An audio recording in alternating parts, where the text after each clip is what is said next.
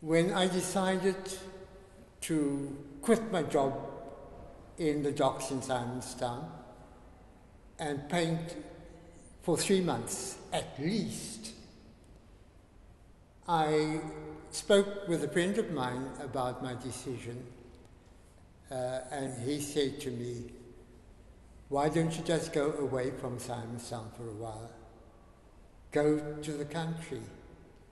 So I went to the country, a little place in the country called Caledon, which is in a wheat growing area, and where people have sheep and cattle and so on. So I went to this village called Tesasdal, which is about 50 miles out of Caledon. And my decision was to go and spend 3 months in this village. But subsequently I went every year in the latter part of the 1950s to this village, because I would take my sketchbooks and my paint and my writing material, and I would spend time, a lot of time walking, sketching,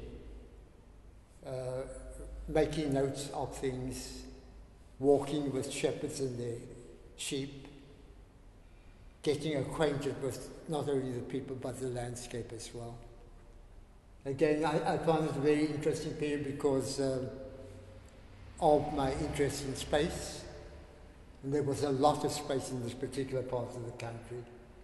And what was also interesting about it was the fact that there were all these different patches of wheat growing and shrubbery and so on, and the road that seemed to wind through the landscape and so on.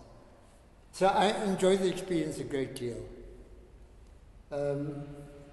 But this painting was not actually painted on the spot. I had a sketch in a sketchbook, and this was actually painted a few years after the sketch was done. It is called October Landscape because this is what the landscape actually looks like in the month of October. It is a beautiful landscape. I'm talking about the landscape itself, not the painting, but it is a beautiful part of the country to be in.